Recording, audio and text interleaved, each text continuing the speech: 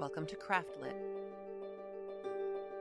the podcast for crafters who like books. My name is Heather Wardover, and I'm podcasting from my corner of the Sonoran Desert, the Old Pueblo, Tucson, Arizona.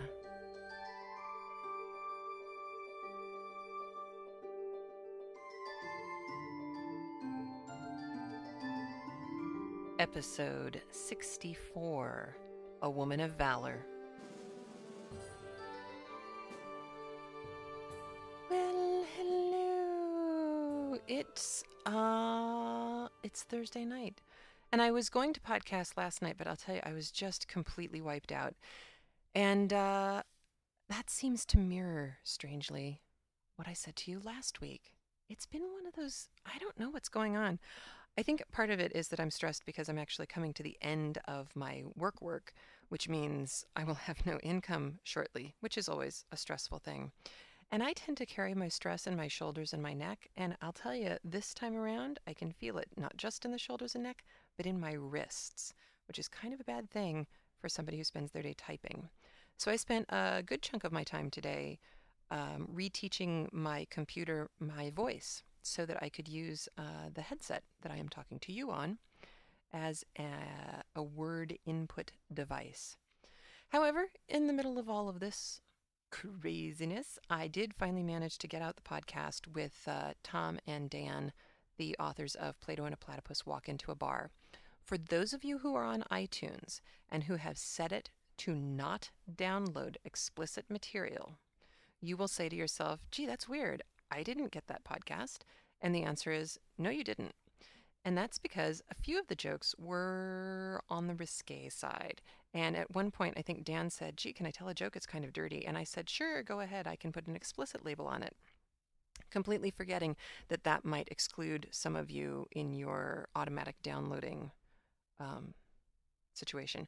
So if you are one of those people and you'd still like to listen to it, there is no swearing. There are just kind of slightly off-color jokes. They're a lot of fun. So that's there for you. And you may wonder, what's with the title? And I am going to get biblical on you. Becky, one of the fabulous Craftlit listeners who have recorded for us in the past, she and I were going back and forth and talking about being busy people and keeping busy, and how some of the time it makes you feel really important. And, you know, just kind of the fact that you are in motion and there are other people who are couch potatoes around you kind of makes you a little prideful. And I wrote back and said, hey, that's not something to be upset about. And I wrote back to her with Psalm 90, verse 17, and let the beauty of the Lord our God be upon us, and establish thou the work of our hands upon us. Yea, the work of our hands, establish thou it. Which, you know, is a fancy way of saying, God likes it when you work. I tend to think that the work of your hands is one of those really fabulous things that you can pass down to people that creates kind of generational links. Alice Walker has a wonderful essay in, I think it's in Our Mother's Gardens. It's a book. I'll try and find it and put it on the show notes for you. Wonderful, wonderful essay about that idea of standing on the shoulders of the women who have come before us. And while I was talking to my husband about this, he mentioned something about kind of how shocking it was to go to the Jewish Museum in New York, which, if you've never been to it, it's north of the Metropolitan Museum of Art, but on the other side of the street. It's like around 82nd Street, 85th Street. It's a beautiful museum. It's one of these old stone mansions that's been converted. And you go through, and there's some wonderful, wonderful things there, but you get to this one section where you go through room after room of silver and gold items, household items.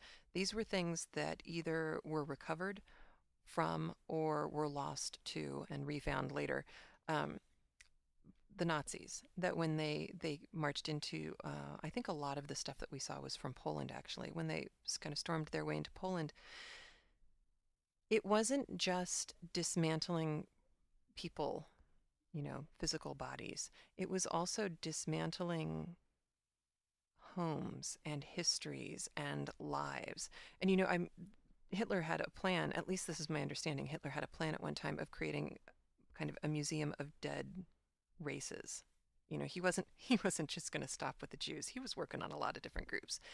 And so they kind of wanted to have, we joke in Tucson about having a museum of dead things, which is a museum that some great white hunters created. It's the Natural Wildlife Museum, but it's all stuffed animals, bears and water buffaloes and stuff. So it's a little on the disturbing side. But Hitler was going to do the same thing with people, and wanted to have, Torah scrolls and Kiddush cups and Havdalah candle sets to show people, how whacked out those crazy Jews were.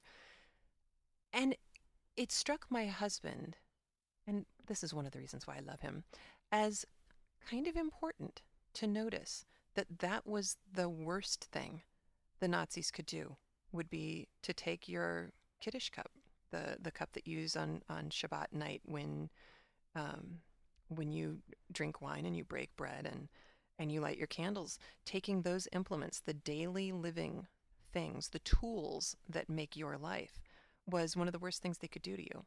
And my husband noted that all of us, people who create with our hands, are working in opposition to that kind of destruction.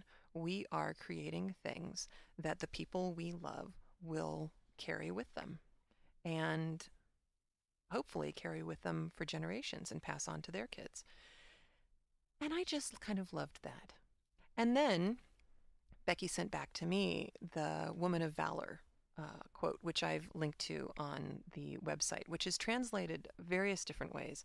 But my favorite is the Woman of Valor has a price above rubies, which, I don't know, I just think there's something beautiful about the word and the image that comes to mind of rubies. I don't know why. I'm just that way. But that's where it came from. I'm also going to try, if I can, to get an online copy of a painting that I particularly like. It's a painting by, I'm looking at the postcard right now, by Jules Bastin Lepage. He's French. I don't know if you can tell from my horrible accent. It's a painting that's at the Metropolitan Museum of Art, although it is not on display right now, which broke my heart. But it is a gorgeous painting of Joan. And in the background, you can see 3 angels. Well, you can kind of see them in the reproduction. You can definitely see them when you're looking at the real thing. One is a soldier, one is a beautiful woman, and one is a baby. And they all 3 have halos, and they're all behind her. And she's gazing off into the distance, transfixed. And her spinning is behind her. She's actually got a wheel swift that's behind her. And it's impossible to tell exactly what she was doing, if she was winding balls or what. But her stool has been turned over, and she's clearly heard a voice speaking to her. And there's just something, I don't know, dramatic and melancholy and inspired in the painting. And somehow I've been in this kind of state, on top of being stressed and having my neck hurt. I've been in this place all week, and I can't figure out why. And it's not Harry Potter. But there it is. There's Joan of Arc. And along with crossing the pond and going over to France, we should take a quick stop in England to listen to a listener of ours, Alice. Hello Heather, my name's Alice. I'm 22 and I live in London. I'm having a fantastic time catching up with your Craftlit podcast, which I've been meaning to do for some time. As we've been trapped indoors while it pours with rain for the past 2 months, I've made it to episode 29, which I think is about November 2006. I skipped the Pride and Prejudice readings because I know the book well, but I did end up listening to most of your commentary and discussion. I've been really enjoying the short stories, and they're exactly the kind of thing that I wouldn't get around to on my own, as I tend to go for epics. You mentioned Shelley the poet at one point, although I'm afraid I forget which episode. His middle name is pronounced Bish. It's one of those English names like Chumley. It's lovely listening to your thoughts as a change from actually reading blogs, and somehow more personal.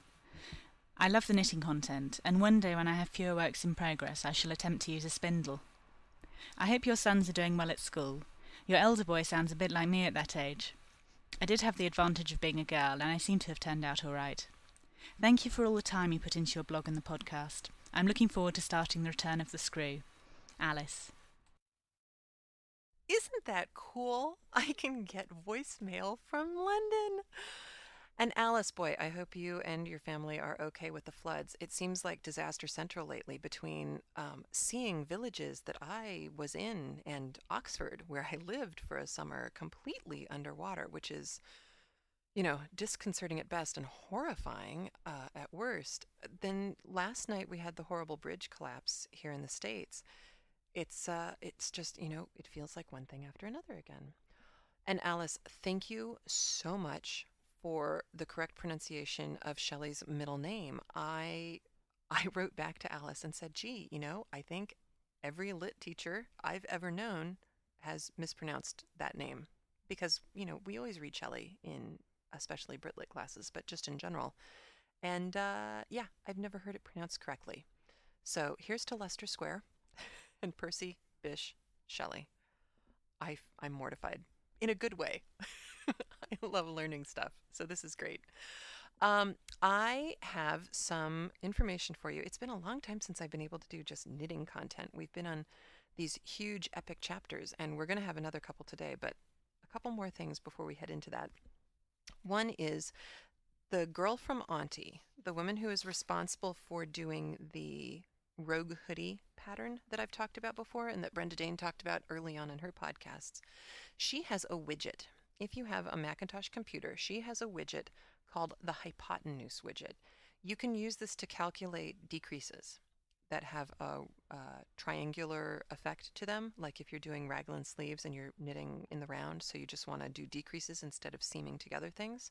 She's the woman for you.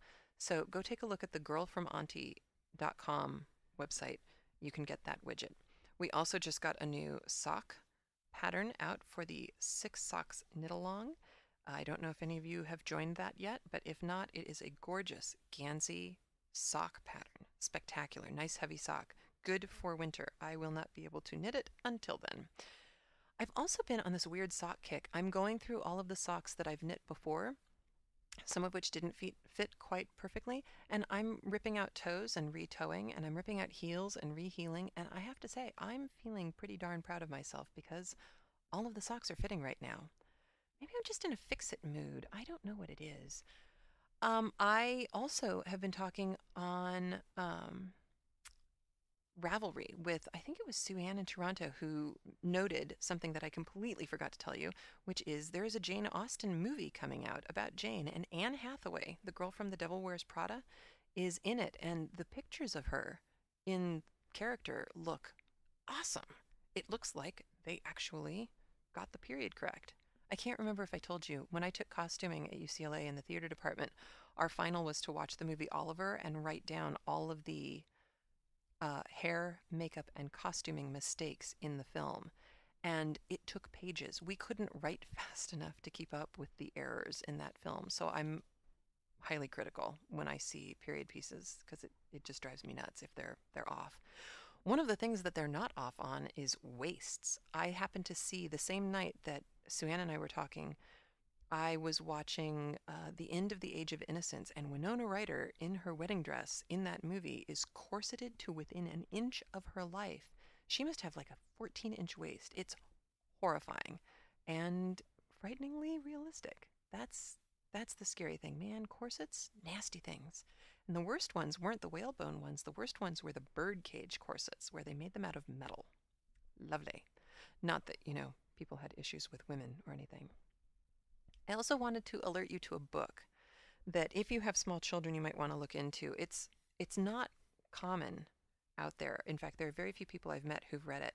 But Julie Andrews wrote a couple of books under the name of Julie Edwards. One was Mandy. That was her first book. The second one was The Last of the Really Great Wangdoodles. And talk about a spectacular book for kids. It's really interesting, and it's aged pretty well. I mean, my fourth grade teacher read it to us. So, I'm 40. You can do the math. It's been a while that the book has been out, but sweet, interesting book. I also have on my regular mamaoknits.blogspot.com blog page thing. If you go back a few days, or a few weeks actually, there is a series of videos by a comedian named Taylor Molly. And I know there are a lot of teachers who listen. Go back and hunt for these and watch them. He swears, but he swears in a good way about teachers and what it means to be a teacher and what it means to speak well. And I think you will fall in love with him the way that I have. I'm most heavily, along with my sock knitting right now, I am most heavily into weaving. And I am trying very hard to warp the loom for a table runner for my dining room table. And I'm trying to make it huck lace. I found out from Sign Mitchell of Weavecast that my first weaving project was insane. I did it in linen, and she said she knows of actual longtime weavers who have never attempted linen. So I didn't know what I was getting myself into, and therefore I did fine. And actually, the placemats I wove came off just fine. I keep calling it knitting because I'm so unused to weaving.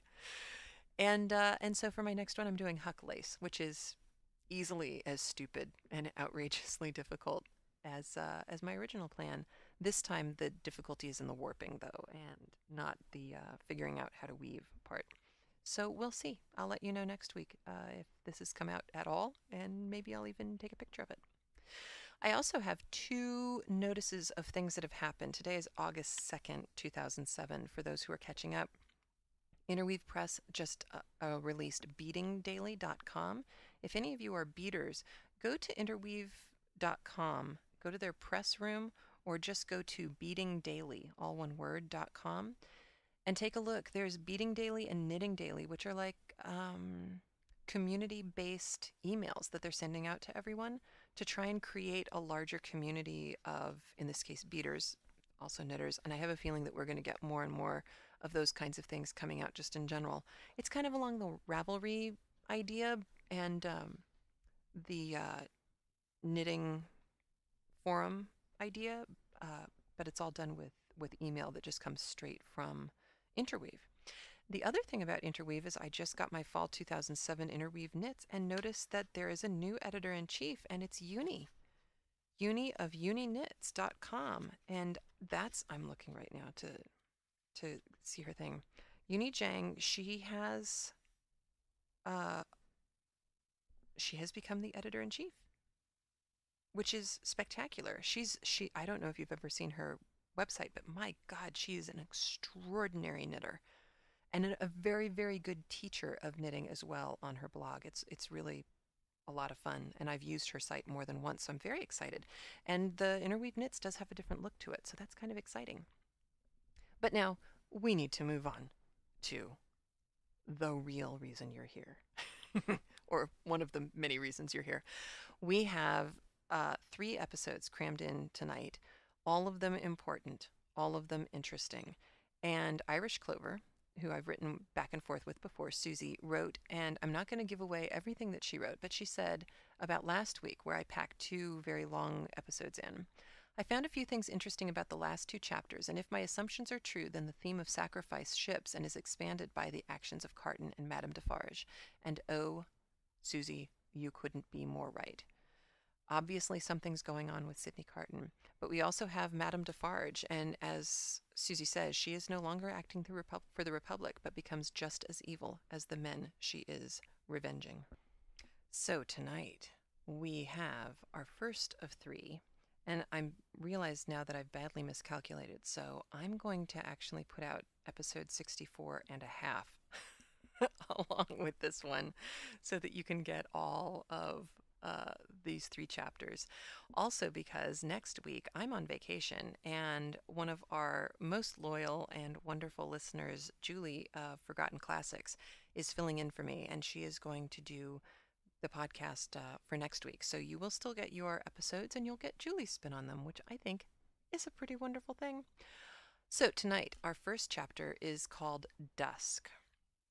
Now, last week, if you recall, all hell broke loose and disaster struck again. Not like it doesn't keep doing that. We had in the last chapter, which was chapter 10, The Substance of the Shadow, we found out that Darnay's father and Darnay's uncle, the man who ran over the child with his carriage, are the people who are responsible for imprisoning Dr. Manette, and therefore Charles Darnay is in some strange, horrible way responsible for what happened to his father-in-law. And because of that, Manette's life is being used as a charge against Charles. So today, no big surprise, we have the celebration of Charles' condemnation, the fact that he is now, in fact, going to be executed. And this time, of course, the worst part is that there's no trump card. There's no way to get him out of it this time. There is only death, really, because Dr. Manette was his ace in the hole, and Dr. Manette cannot get him out of this. So this next chapter is only about 10 minutes long. It's very brief. It's called Dusk. The wretched wife of the innocent man thus doomed to die fell under the sentence as if she had been mortally stricken. But she uttered no sound, and so strong was the voice within her, representing that it was she of all the world who must uphold him in his misery, and not augment it, that it quickly raised her, even from that shock. The judges, having to take part in a public demonstration out of doors, the tribunal adjourned. The quick noise and movement of the court's emptying itself by many passengers had not ceased, when Lucy stood stretching out her arms towards her husband, with nothing in her face but love and consolation. "If I might touch him, if I might embrace him once, oh, good citizens, if you would have so much compassion for us." There was but a jailer left, along with 2 of the 4 men who had taken him last night, and Barsad. The people had all poured out to the show in the streets. Barsad proposed to the rest. "Let her embrace him, then. It is but a moment." It was silently acquiesced in, and they passed her over the seats in the hall to a raised place, where he, by leaning over the dock, could fold her in his arms. "Farewell, dear darling of my soul, my parting blessing on my love. We shall meet again, where the weary are at rest." They were her husband's words, as he held her to his bosom. "I can bear it, dear Charles. I am supported from above. Don't suffer for me. A parting blessing for our child. I send it to her by you. I kiss her by you. I say farewell to her by you. My husband, no, a moment." He was tearing himself apart from her. "We shall not be long separated. I feel that this will break my heart by and by, but I will do my duty while I can, and when I leave her, God will raise up friends for her as he did for me." Her father had followed her, and would have fallen on his knees to both of them, but that Darnay put out a hand and seized him, crying, "No, no, what have you done? What have you done, that you should kneel to us? We know now what a struggle you have made of old. We know now what you underwent when you suspected my descent, and when you knew it. We know now the natural antipathy you strove against, and conquered for her dear sake. We thank you with all our hearts, and all our love and duty. Heaven be with you." Her father's only answer was to draw his hands through his white hair and wring them with a shriek of anguish. "It could not be otherwise," said the prisoner. "All things have worked together as they have fallen out. It was the always vain endeavour to discharge my poor mother's trust that first brought my fatal presence near you. Good could never come of such evil, and a happier end was not in nature to so unhappy a beginning. Be comforted, and forgive me. Heaven bless you." As he was drawn away, his wife released him, and stood looking after him with her hands touching one another in the attitude of prayer, and with a radiant look upon her face, in which there was even a comforting smile. As he went out at the prisoner's door, she turned, laid her head lovingly on her father's breast, tried to speak to him, and fell at his feet. Then, issuing from the obscure corner from which he had never moved, Sidney Carton came and took her up. Only her father and Mr. Lorry were with her. His arm trembled as it raised her and supported her head. Yet there was an air about him that was not all of pity, that had a flush of pride in it. "Shall I take her to a coach? I shall never feel her weight." He carried her lightly to the door, and laid her tenderly down in a coach. Her father and their old friend got into it, and he took his seat beside the driver. When they arrived at the gateway where he had paused in the dark not many hours before, to picture to himself on which of the rough stones of the street her feet had trodden, he lifted her again, and carried her up the staircase to their rooms. There he laid her down on a couch, where her child and Miss Pross wept over her. "Don't recall her to herself," he said softly to the latter. "She is better so. Don't revive her to consciousness while she only faints." "Oh, Carton! Carton, dear Carton!" cried little Lucy, springing up and throwing her arms passionately round him in a burst of grief. "Now that you have come, I think you will do something to help mamma, something to save papa. Oh, look at her, dear Carton. Can you, of all people who love her, bear to see her so?" He bent over the child, and laid her blooming cheek against his face. He put her gently from him, and looked at her unconscious mother. "Before I go," he said, and paused, "I may kiss her?" It was remembered afterwards that when he bent down and touched her face with his lips, he murmured some words. The child, who was nearest to him, told them afterwards, and told her grandchildren when she was a handsome old lady, that she heard him say, "A life you love." When he had gone out into the next room, he turned suddenly on Mr. Lorry and her father, who were following, and said to the latter, "You had great influence but yesterday, Dr. Manette. Let it at least be tried. These judges and all the men in power are very friendly to you, and very recognizant of your services, are they not? Nothing connected with Charles was concealed from me. I had the strongest assurances that I should save him, and I did." He returned the answer in great trouble, and very slowly. "Try them again. The hours between this and tomorrow afternoon are few and short, but try." "I intend to try. I will not rest a moment." "That's well. I have known such energy as yours do great things before now. Though never," he added, with a smile and a sigh together, "such great things as this. But try." Of little worth as life is, when we misuse it, it is worth that effort. It would cost nothing to lay down, if it were not. "I will go," said Dr. Manette, "to the prosecutor and the president straight, and I will go to others whom it is better not to name. I will write, too, but stay. There is a celebration in the streets, and no one will be accessible until dark." "That's true. Well, it is a forlorn hope at best, and not much more the forlorner for being delayed till dark. I should like to know how you speed, though, mind, I expect nothing. When are you likely to have seen these dread powers, Dr. Manette?" "Immediately after dark, I should hope. Within an hour or two from this." "It will be dark soon after 4. Let us stretch the hour or two. If I go to Mr. Lorry's at 9, shall I hear what you have done, either from our friend or from yourself?" "Yes. May you prosper." Mr. Lorry followed Sidney to the outer door, and, touching him on the shoulder as he was going away, caused him to turn. "I have no hope," said Mr. Lorry, in a low and sorrowful whisper. "Nor have I. If any one of these men, or all of these men, were disposed to spare him, which is a large supposition, for what is his life or any man's to them, I doubt if they durst spare him after the demonstration in the court. And so do I. I heard the fall of the axe in that sound." Mr. Lorry leaned his arm upon the door-post, and bowed his face upon it. "Don't despond," said Carton very gently.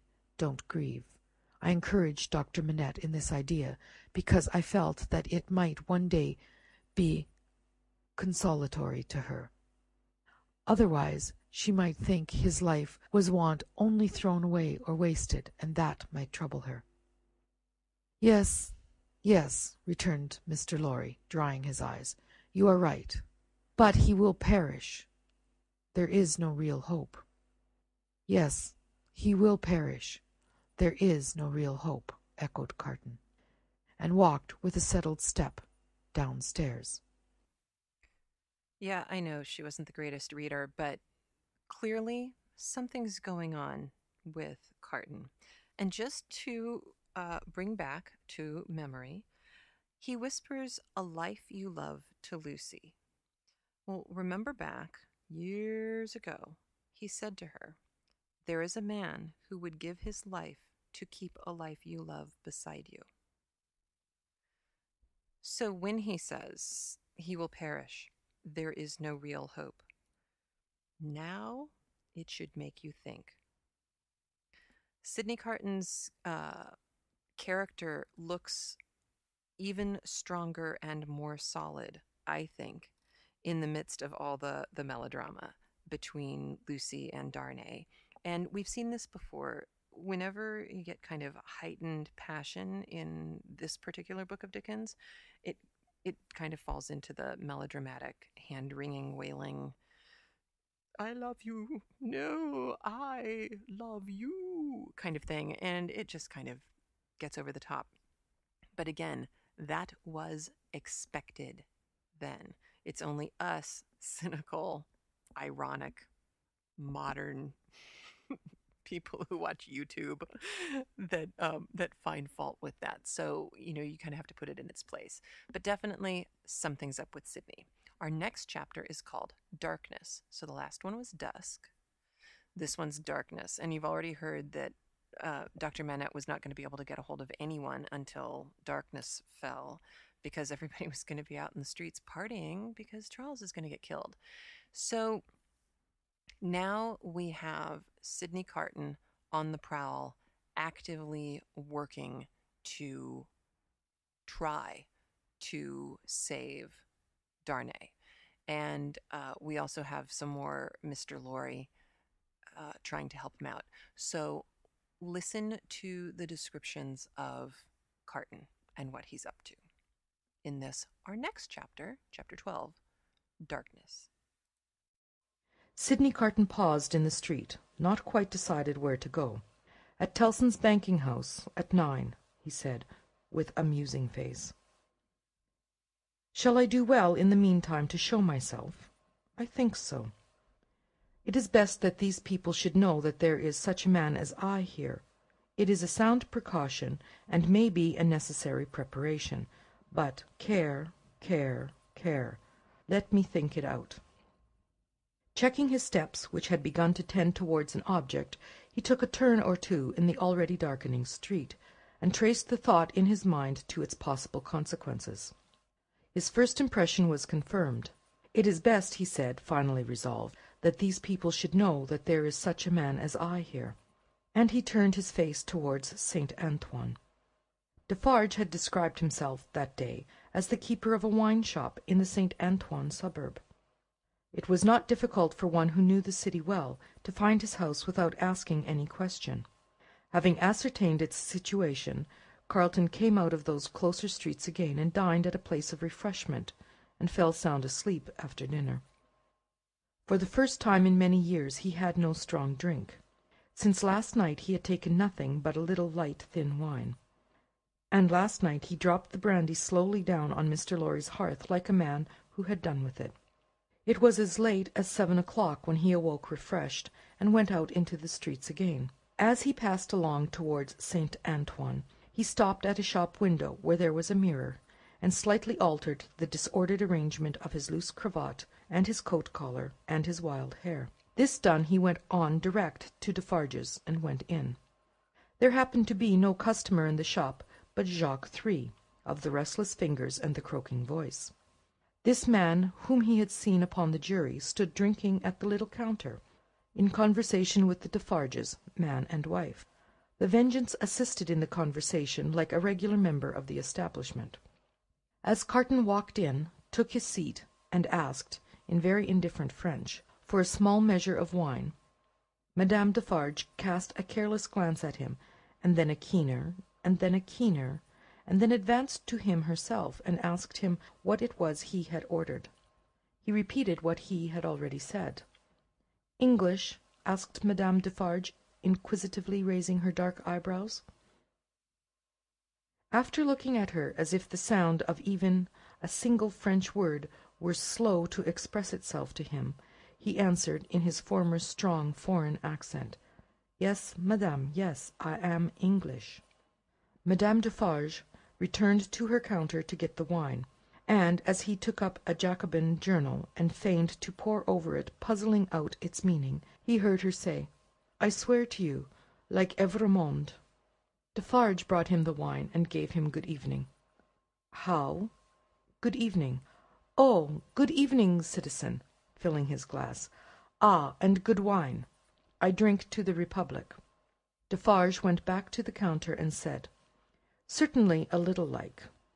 Madame sternly retorted, "I tell you, a good deal like." Jacques Three pacifically remarked, "He is so much in your mind, you see, madame."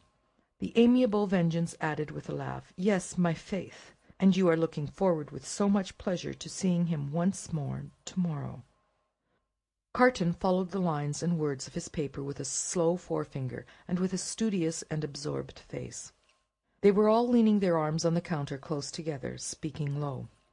After a silence of a few moments, during which they all looked towards him without disturbing his outward attention from the Jacobin editor, they resumed their conversation. "Why stop? There is great force in that. Why stop?" Well, well, reasoned Defarge, but one must stop somewhere. After all, the question is still where? At extermination, said Madame. Magnificent, croaked Jacques Three. The Vengeance also highly approved. Extermination is good doctrine, my wife, said Defarge, rather troubled. In general, I say nothing against it. But this doctor has suffered much. You have seen him to-day. You have observed his face when the paper was read. I have observed his face, repeated Madame, contemptuously and angrily. Yes, I have observed his face. I have observed his face to be not the face of a true friend of the Republic. Let him take care of his face. And you have observed, my wife, said Defarge, in a deprecatory manner, the anguish of his daughter, which must be a dreadful anguish to him. I have observed his daughter, repeated Madame. Yes, I have observed his daughter more times than one. I have observed her to-day, and I have observed her other days. I have observed her in the court, and I have observed her in the street by the prison. Let me but lift my finger. She seemed to raise it, the listener's eyes were always on his paper, and to let it fall with a rattle on the ledge before her, as if the axe had dropped. The citizeness is superb, croaked the juryman. She is an angel, said the Vengeance, and embraced her. As to thee, pursued Madame implacably, addressing her husband, if it depended on thee, which happily it does not, thou wouldst rescue this man even now. No, protested Defarge, not if to lift this glass would do it. But I would leave the matter there. I say stop there. See you then, Jacques, said Madame Defarge wrathfully, and see you too, my little Vengeance, see you both. Listen, for other crimes as tyrants and oppressors I have this race a long time on my register, doomed to destruction and extermination. Ask my husband, is that so? It is so, assented Defarge, without being asked. In the beginning of the great days, when the Bastille falls, he finds this paper of to-day, and he brings it home, and in the middle of the night, when this place is clear and shut, we read it. Here on this spot, by the light of this lamp, ask him, is that so? It is so, assented Defarge. That night, I tell him, when the paper is read through, and the lamp is burnt out, and the day is gleaming in above those shutters and between those iron bars, that I have now a secret to communicate. Ask him, is that so? It is so, assented Defarge again. I communicate to him that secret. I smite this bosom with these two hands as I smite it now, and I tell him, Defarge, I was brought up among the fishermen of the seashore, and that peasant family so injured by those two Evremond brothers, as that Bastille paper describes, is my family. Defarge, that sister of the mortally wounded boy upon the ground was my sister. That husband was my sister's husband. That unborn child was their child. That brother was my brother. That father was my father. Those are my dead. And that summons to answer for those things descends to me. Ask him, is that so? It is so, assented Defarge once more. Then tell Wind and Fire where to stop, returned Madame, but don't tell me. Both her hearers derived a horrible enjoyment from the deadly nature of her wrath. The listener could feel how white she was, without seeing her, and both highly commended it. Defarge, a weak minority, interposed a few words for the memory of the compassionate wife of the Marquis, but only elicited from his own wife a repetition of her last reply. "Tell the wind and the fire where to stop, not me." Customers entered, and the group was broken up. The English customer paid for what he had had, perplexedly counted his change, and asked, as a stranger, to be directed towards the National Palace. Madame Defarge took him to the door, and put her arm on his in pointing out the road. The English customer was not without his reflections then that it might be a good deed to seize that arm, lift it, and strike under it sharp and deep. But he went his way, and was soon swallowed up in the shadow of the prison wall. At the appointed hour he emerged from it to present himself in Mr. Lorry's room again, where he found the old gentleman walking to and fro in restless anxiety. He said he had been with Lucy until just now, and had only left her for a few minutes to come and keep his appointment. Her father had not been seen since he quitted the banking-house towards 4 o'clock. She had some faint hopes that his mediation might save Charles, but they were very slight. He had been more than 5 hours gone. Where could he be? Mr. Lorry waited until 10, but Dr. Manette not returning, and he being unwilling to leave Lucy any longer, it was arranged that he should go back to her, and come to the banking-house again at midnight. In the meantime, Carton would wait alone by the fire for the doctor. He waited and waited, and the clock struck 12, but Dr. Manette did not come back. Mr. Lorry returned and found no tidings of him, and brought none. Where could he be? They were discussing this question, and were almost building up some weak structure of hope on his prolonged absence, when they heard him on the stairs. The instant he entered the room, it was plain that all was lost. Whether he had been to any one, or whether he had been all that time traversing the streets, was never known. As he stood staring at them, they asked him no questions, for his face told them everything. "I cannot find it," said he, "and I must have it. Where is it?" His head and throat were bare, and as he spoke, with a helpless look straying all around, he took his coat off and let it drop to the floor. "Where is my bench? I have been looking everywhere for my bench, and I can't find it. What have they done with my work? Time presses. I must finish those shoes." They looked at one another, and their hearts died within them. "Come, come," he said, in a whimpering, miserable way. "Let me get to work. Give me my work." Receiving no answer, he tore his hair and beat his feet upon the ground like a distracted child. "Don't torture a poor forlorn wretch," he implored them with a dreadful cry, "but give me my work.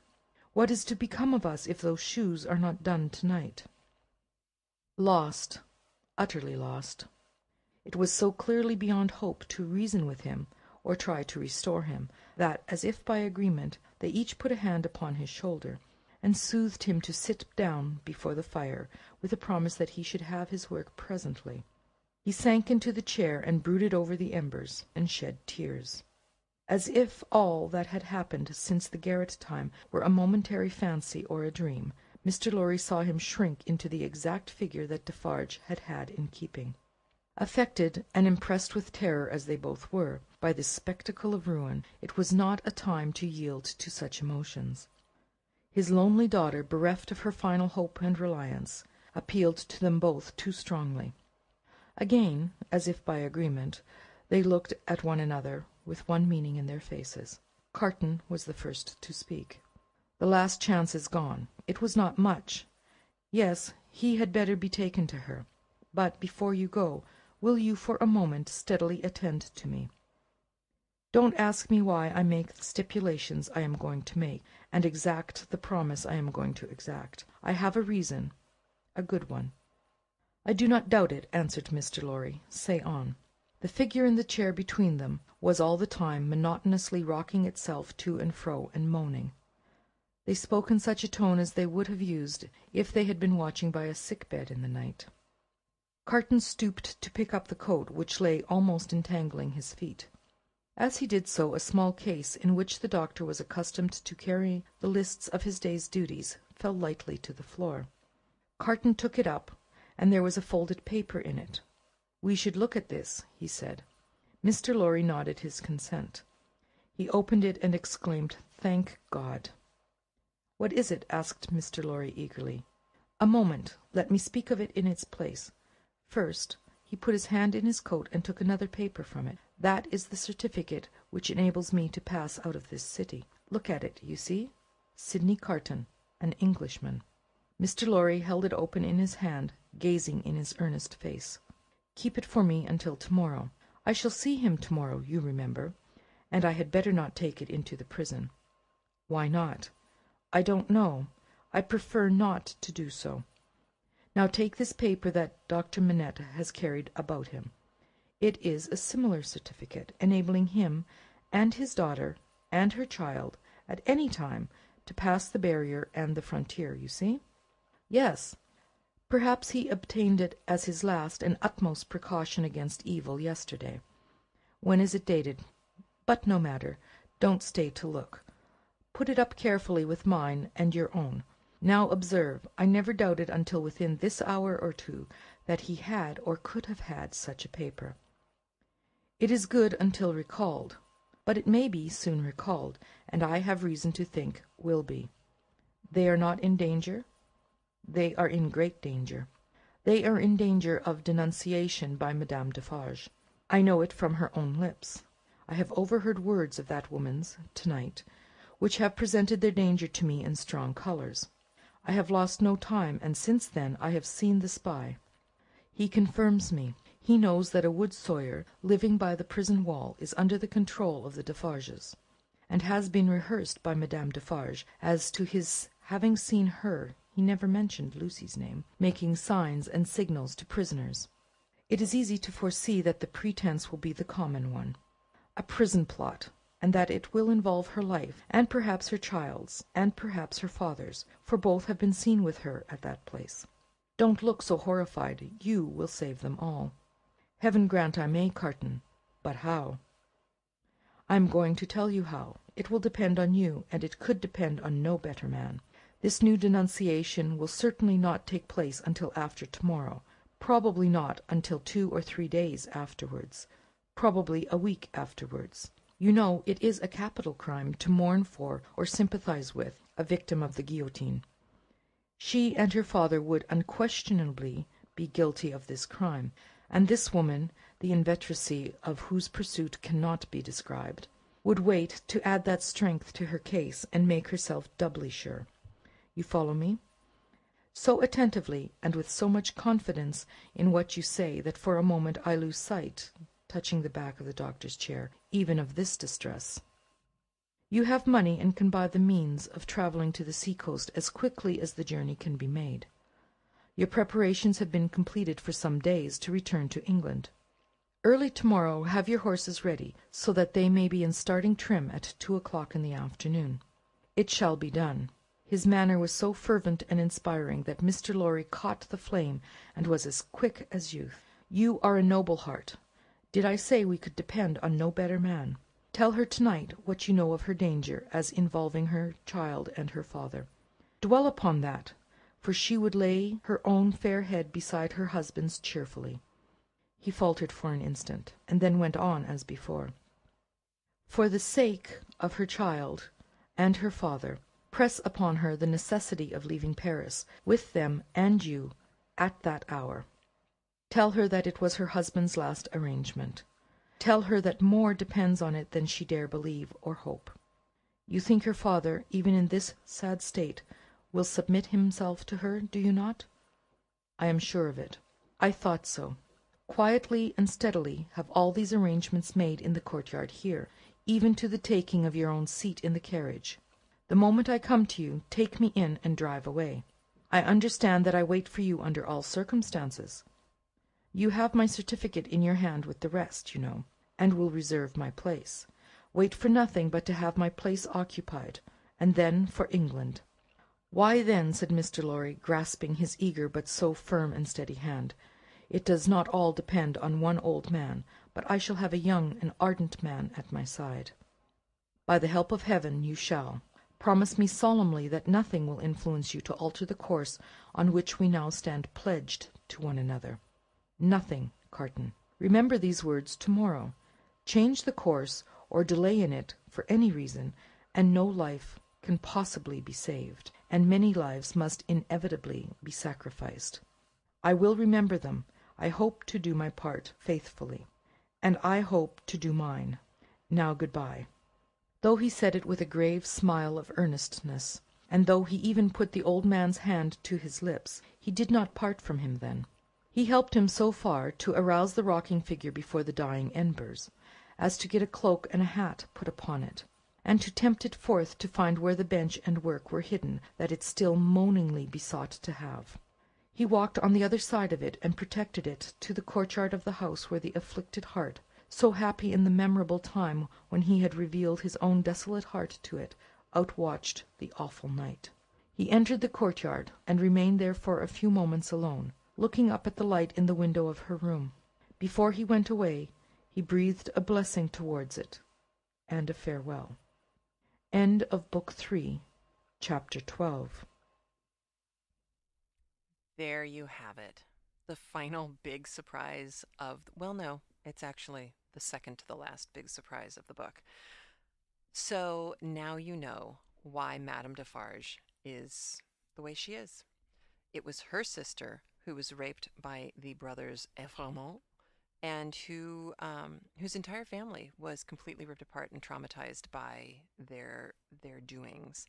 And this is also where Dickens, I think, does something really brilliant. We have seen how outrageous and horrifyingly brutal the aristocracy has been towards the people. The brutality of running over a child and then throwing a few coins out the window is unimaginable to me. I don't really comprehend how humans can do things like that to other humans. I've never been able to understand that, not since I was a child, and I still don't get it. At the same time, Dickens is clearly trying to show that while Madame Defarge has a reason to be angry, she is, by stretching her vengeance from the brothers Evremont, who have been killed, well, one of whom died, and then the other one, the uncle, has been killed, stretching it to Charles, who has never demonstrated any of the tendencies of his uncle or his father, and has in fact only shown a good heart and kind of a valorous stance in everything, coming back to France to save a servant, which is, knowing what he was getting himself into is all the more shocking. She's not willing to just stop with killing Charles. She wants Lucy and their daughter. It's that kind of rabid revenge, thoughtless revenge, that's just bloodlust, that Dickens clearly has a problem with. It's not just the mob thing. It's when the peasants become as violent.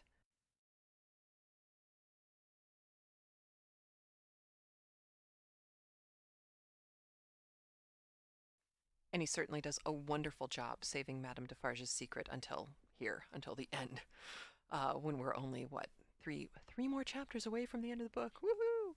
So I cannot fit a 23 minute and 52-second chapter into this podcast because GarageBand won't let me go that long. So I am going to create Craftlit episode 64A, and I'm going to record that right now so that I'll upload both of them, which means the player on the Blogspot site and the player on the Libsyn site will wind up only playing 64A. So I need to make some kind of disclaimer about that at the beginning of it, that if you haven't listened to 64A, don't listen to 60, or if you haven't listened to 64 proper, don't listen to 64A first. All right, enough blather. I'm going to stop this podcast and begin the podcast for chapter 13, which is called 52.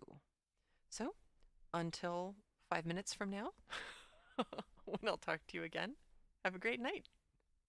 You can find a blog for this podcast at craftlit.blogspot.com or craftlit.libsyn.com. That's craftlit, CRAFTLIT, all one word, and Libsyn, LIBSYN. And of course, you can subscribe at iTunes. Craftlit is supported by the generous donations of its listeners, and for that, I am truly grateful. And do remember, if your hands are too busy to pick up a book, at least you can turn one on.